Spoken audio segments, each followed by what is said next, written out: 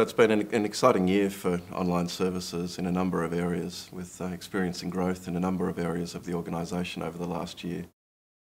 Our JobSeeker web-based employment classifieds board was extremely successful during the year, with over 6,000 jobs posted across Australia, and it was the leading site for community jobs in Victoria.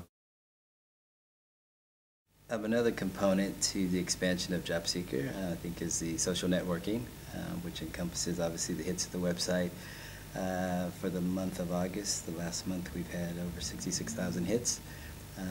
With the Facebook, over 430 likes, and with the Twitter, we actually had close to 4,000 hits on that. So just the rapport with the people looking for jobs, seeking and finding jobs, I think will really help the expansion of JobSeeker as we go forward into the year.